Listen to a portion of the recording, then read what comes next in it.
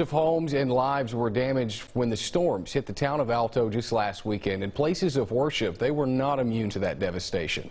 KHK's My Owens tells us how one church's faith is lasting through the storm.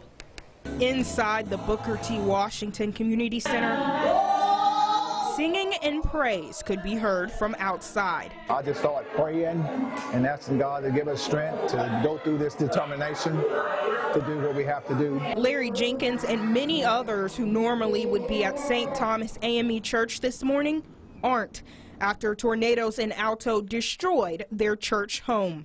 It was surprising to see the building that I had become so familiar with, to see it in a different state. This is all that's left of St. Thomas, but even though their church home is destroyed, they say this structure isn't what makes the church. Our church is us. The church is in us. It's not the building. The building is just for us to come together and be as one. As a church, many found donations and treats on Easter Sunday after hearing a sermon entitled "The Ultimate Comeback," a slogan representing all who were affected by this devastating storm.